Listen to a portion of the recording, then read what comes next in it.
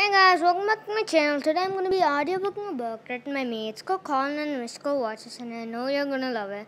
So please like, share, and comment the video, and don't forget to subscribe to the channel.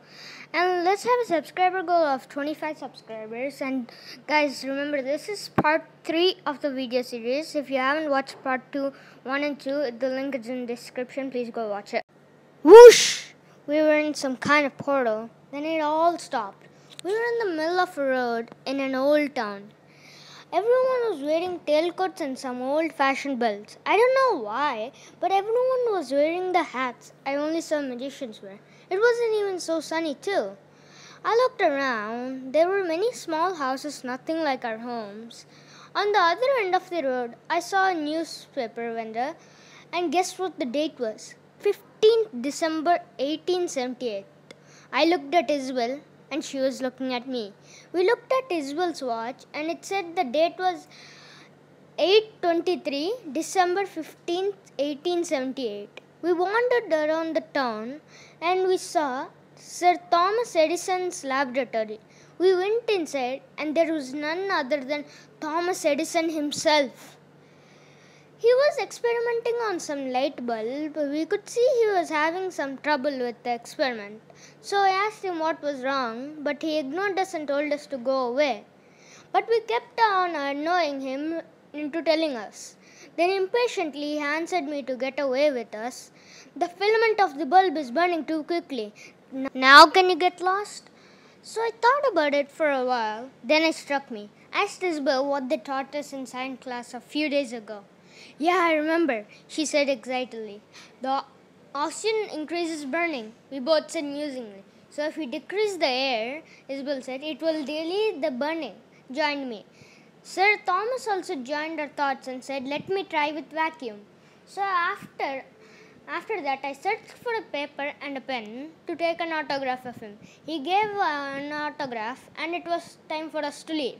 After that, we all know what happened. Sir Thomas Edison took our advice and used a vacuum glass bulb to remove the air and delay the burning.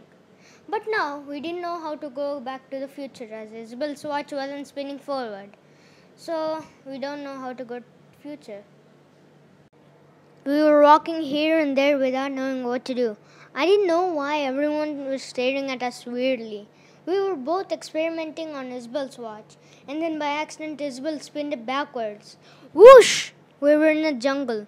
There were huge trees whose weight would be about 60 to 70 feet.